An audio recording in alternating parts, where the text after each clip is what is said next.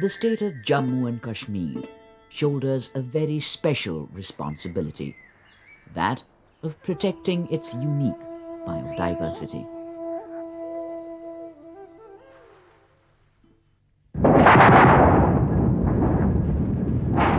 Owing to events that took place over 25 million years ago, the region is endowed with a wide variety of life forms, both plants and animals. These creatures had to adjust to a very special environment that arose after the breakaway island that was to form the Indian peninsula collided with the Asian mainland, giving rise to the mighty Himalayas.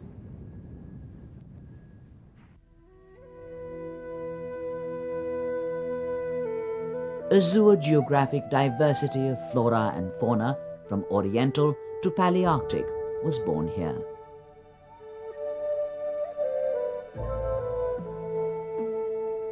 In J&K, we have three regions. The Jammu region, which has a different type of climate, the subtropical. Then we have the valley, Kashmir Valley, which has the temperate type. And then we have the Ladakh area, which has the, say, almost Arctic type of climate. And all these regions have different type of flora and fauna, which go in with the local conditions as they are prevailing. Forests play a vital role in conservation of land and water, forming a resource space for the entire region. And it is this very resource space which directly affects both agricultural production and resultant socio-economic progress.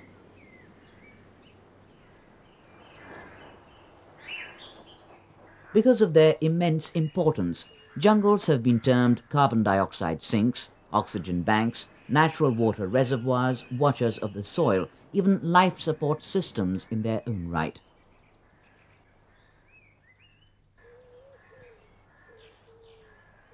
In olden days, jungles used to be worshipped and revered.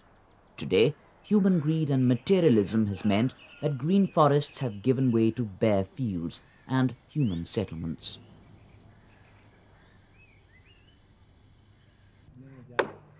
The result, a number of varieties of rare plants and animals are either already extinct or on the verge of extinction.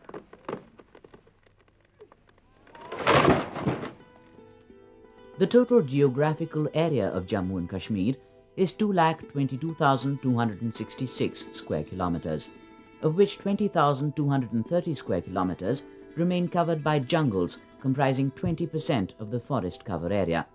With rapid growth in population, per capita forest area has also decreased from 0.85 hectares in 1947 to 0.23 hectares in 1996. Kashmir has a total land area of 15,948 square kilometers, of which 8,128 square kilometers, comprising 50.97%, comprises forests. Jammu covers 26,293 square kilometers, of which forest area comprising 45.89% is 12,066 square kilometers, and Ladakh has a land area of 59,146 square kilometers. The forest cover here is 36 square kilometers, the equivalent of 0.06%. The conducive climatic conditions of Jammu give rise to rare varieties of flora and fauna. Jammu region is just like a phytoplankton. Its altitudinal zonations vary from tropical to very, very high altitude to the alpine areas. So we have tremendous biodiversity in Jammu region. You may not find this type of biodiversity in other states of the country. Pine trees constitute a large part of Jammu's forest cover. They can be found to a height of 4,500 to 5,500 feet and have a life of between 150 to 200 years. Pine seeds take about a month to germinate and continue in the sapling state for 3 years.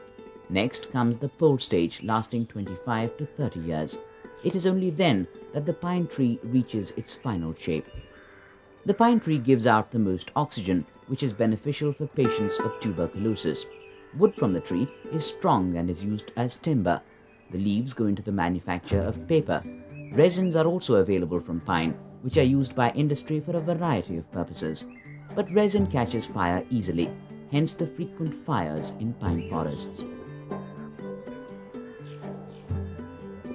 A tree frequently found growing with the pine is the shisham, from which teak is derived. Teak is ideal for manufacture of furniture because of its strength and durability. It takes 25 years for the tree to reach its full size, and its average lifespan is 150 years. The grand shisham is commonly found along the river bank. It acts as a soil binder and prevents landslides. If one climbs further upwards, one finds forests of oak. Oak is also used as timber. The tree's byproducts are also used as fodder for animals. Besides these are found bamboo, chicory, pulai, amla, cow and jamun trees, and shrubs like snathe, rizaunt, garund and Nerium indicum. The state of Kashmir falls within the temperate zone, and with the geography varying from high mountains to vast plains, a wide range of plants and animals are seen. We got mostly Devdar, Kyle, Fir, and in Jammu we got Cheer also. And in broadleaf we get these Asculus indica, we get some walnuts, and we get this Shisham. And these are the main species that are in our forest areas. The tall trunks of the Deodar tree are a common sight in the upper reaches of Kashmir. The Deodar is planted in gardens and parks because of its beautiful and unique triangular shape. The wood is scented and strong and remains unaffected and sturdy despite being submerged in water for years on end. So Deodar wood is ideal for building houseboats that are so common on the lakes of Kashmir. It is also used for other construction work. Deodar trees are found in plenty around the Gulmarg region. The nature has bestowed and enriched this forest range with all kinds of plant species that are almost found in every temperate region of the forests. We have here a profuse growth of coniferous trees. We have in conifers we have Citrus deodara, we have pines, we have Bees pindro, budlu, what you call fir.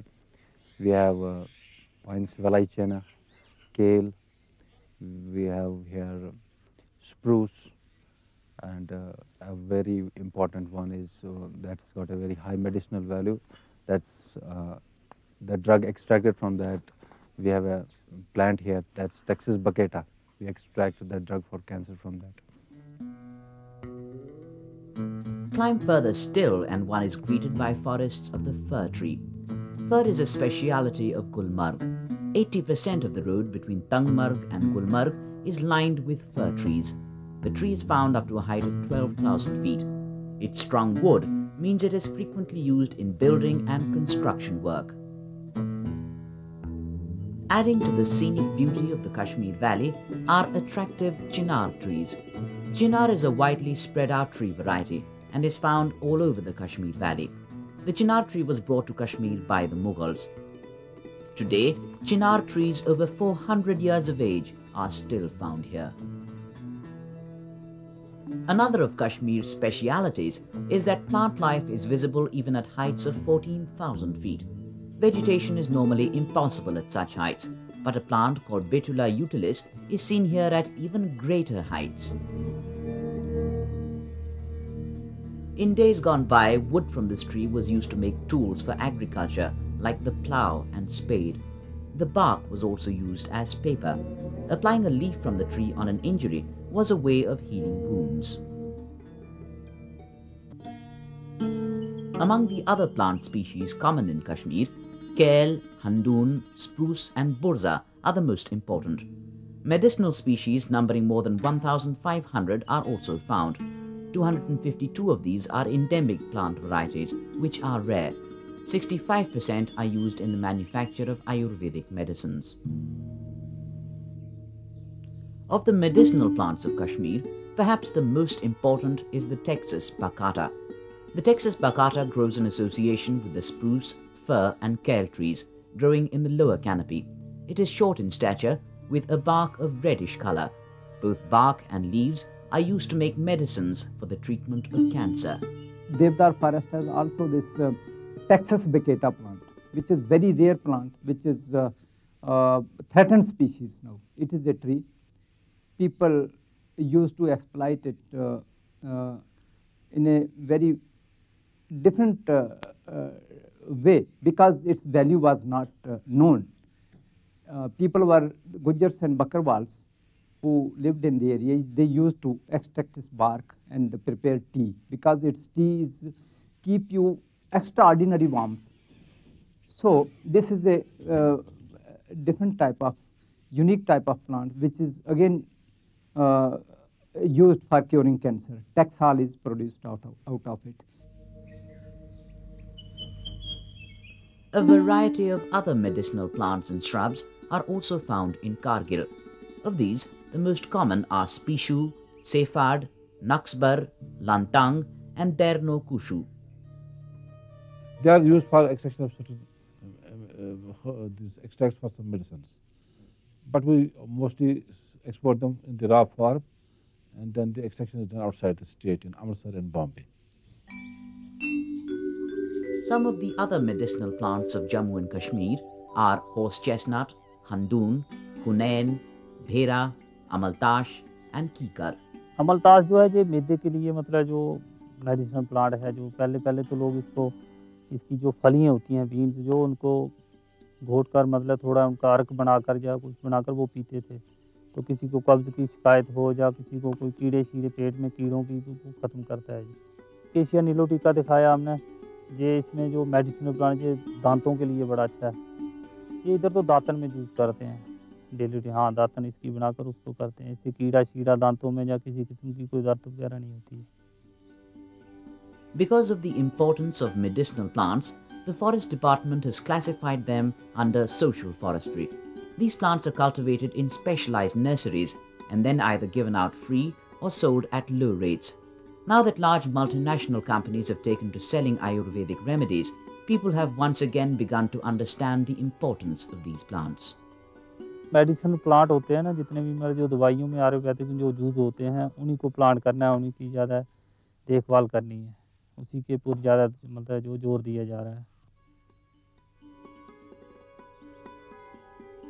The concept of social forestry took off in Jammu and Kashmir in 1982-83. Its main objectives are as follows: to create resources for meeting requirements of forest produce in the shortest possible time, to rehabilitate degraded land with special emphasis on soil and water conservation and raising natural species, to provide employment especially to unskilled labor, to ensure people's participation, to improve traditional pasture land, to conserve ecology and environment, and to increase productivity of wasteland. Before the social forestry scheme was launched by the World Bank in 1982, the people of Jammu and Kashmir were dependent on natural forests. They did not know that by planting trees on barren land, they could protect their environment as well as earn their livelihood. Social forestry is actually growing of plants and protecting them and managing them with the help of people, giving them due share. This is social forestry, means where people are involved to grow, to protect and to manage those forests. Those are called as social forestry. After it was set up, the social forestry project was a tremendous success in the state, including farm forestry, rehabilitation of degraded forests, strip plantation and coal desert development. Afforestation activity was carried out over vast areas. In 1981-82, 306 hectares of forests were planted. Between 1982 and 92, 91,250 hectares were laid, and between 1992 and 1997, 38,794 hectares of forest cover was planted. Besides being home to rare plant varieties, a singular collection of animal life is also found here. The animals that Jammu and Kashmir is privileged to protect are stars in their own right. Prominent among them are the snow leopard, common leopard, brown bear, red fox, markhor, musk deer, shapu and hangul. Hangul is a species of a deer which is confined mostly to Kashmir Valley, and that too in small pockets due to the earlier pressures which the animal had to face. And this is a threatened species on the International Red Book, which is a similar type of animal is found in Scotland, which is related to the hangul of Kashmir Valley. The hangul or Kashmiri stag is a classic example of the predicament in which both humans and animals find themselves in today. Whose needs come first, the animals or the human beings? The hangul's future is dependent entirely upon the health of its habitat, the Dachikam National Park. There is no exact record of the number of hanguls, but estimates are available. At the turn of the century, there were 5,000 hanguls in the region. By 1947, there were some 2,000 hanguls left. 1965 estimates put their number at 180, and in 1970, Dr. Halloway estimated that only 140 hanguls remained.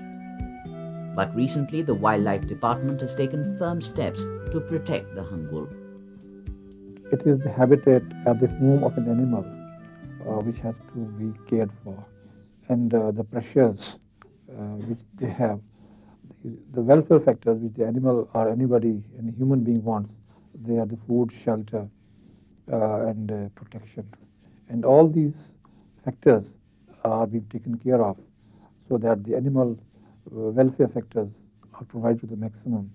Naturally, the number has to go up. There are 5 national parks and 11 wildlife sanctuaries in Jammu and Kashmir today. National parks cover a total land area of 15,000 square kilometers. The main animal varieties found in Jammu are cheetal, barking deer, rhesus monkey, jackal and porcupine. The biggest problem facing jungle conservation in the region is cattle grazing.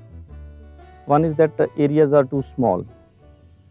Second one is this grazing pressure, then human pressure, this biotic interference is too much. And lastly, the infrastructural deficiencies.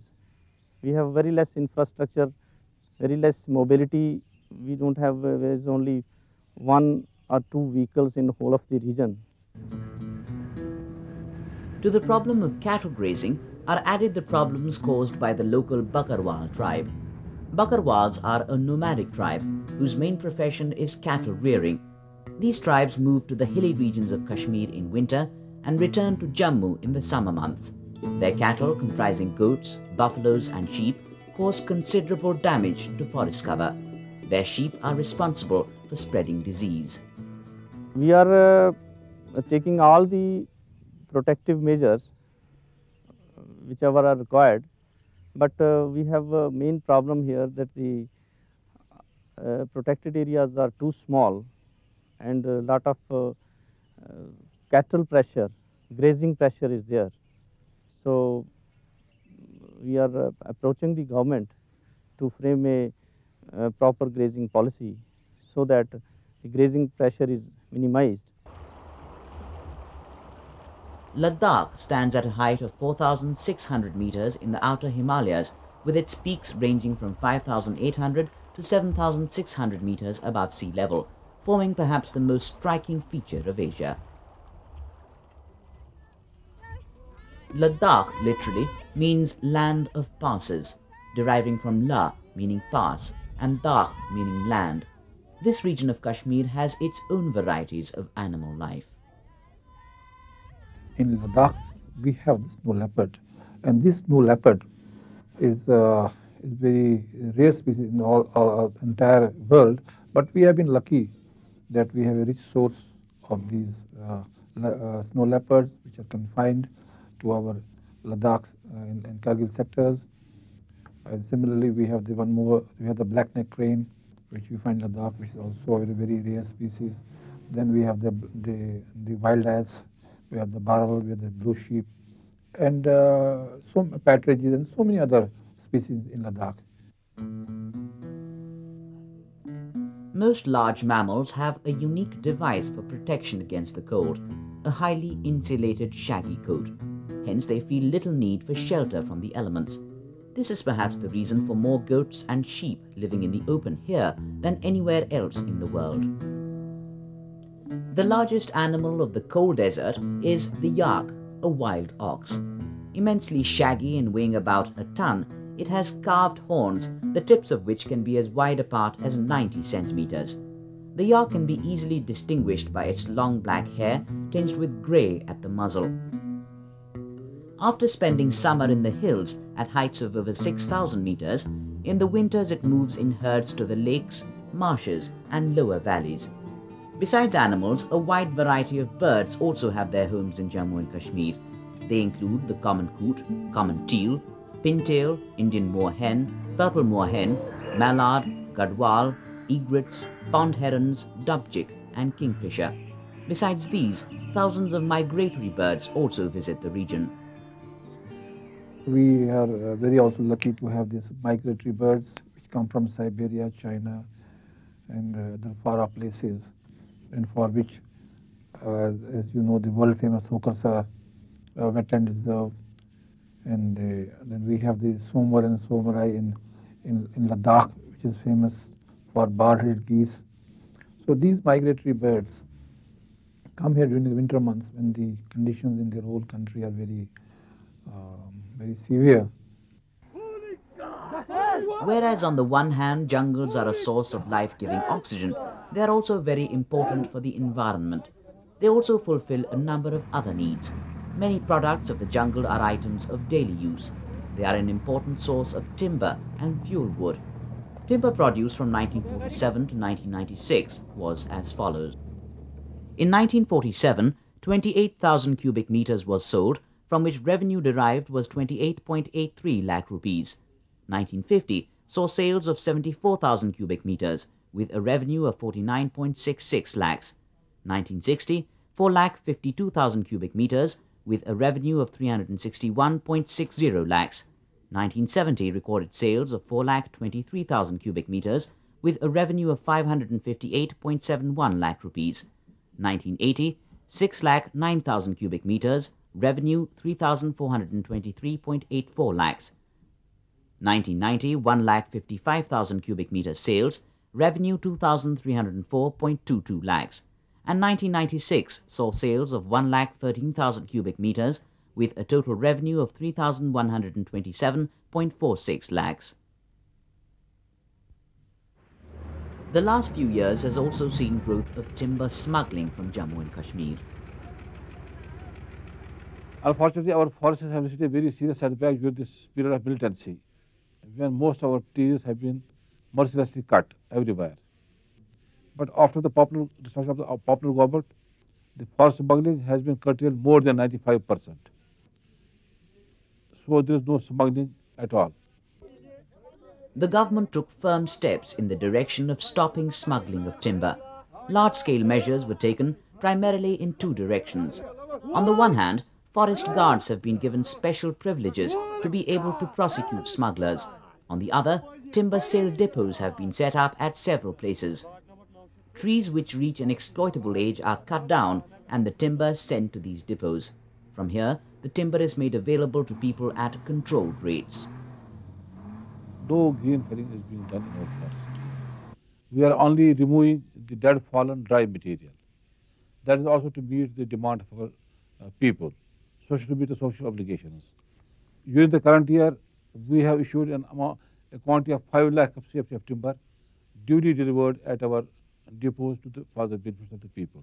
जब state corporation वाले इस depot की open auction करते हैं, बोली देते हैं और जितना माल ये बेचते हैं, यहाँ एक लिस्ट हमारे डिविजनल फॉरेस्ट ऑफिसर बड़गाम के पास बेचते हैं, अपना लिस्ट कितना माल हमने बेच दिया और हमारा डेपो साहब डिविजनल फॉरेस्ट ऑफिसर बड़गाम वो बाज़ाब्ता तौर पर इसका रिलीज़ देता है और इस लकड़ी जब इस लकड़ी का रिलीज़ आता है मेरे पास, मैं देखता हूँ कि इस लकड़ी ने, इस बिडर ने पैसे गवर्नमेंट को भर दिए कि नहीं।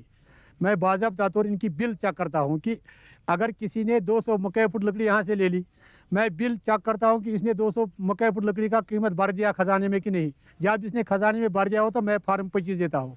जहाँ कहीं भी ले जाना है इसको कश्मीर गवर्नमेंट से, मैं फार्म 25 अपना देता हूँ। ये उठाने मेरा फार्म 25 जो है, ये एक जगह से दूसरी जगह तक लेने का फार्म है। Several products classified as minor forest products are also obtained from forests. Among these products are bankakadi, brahmi, baryan, tejpattar, dhoop roots, kaur, resaunt, katha and ambar. Several of these products, which are of high quality, are also exported, and the revenue from these exports contribute prominently to the state exchequer. Forests then have a vital role to play in keeping alive the economy of Jammu and Kashmir, as well as protecting the rich panorama of flora and fauna that inhabit them. It is clear that the livelihood of lakhs of Kashmiris relies on their rich products and agricultural wealth.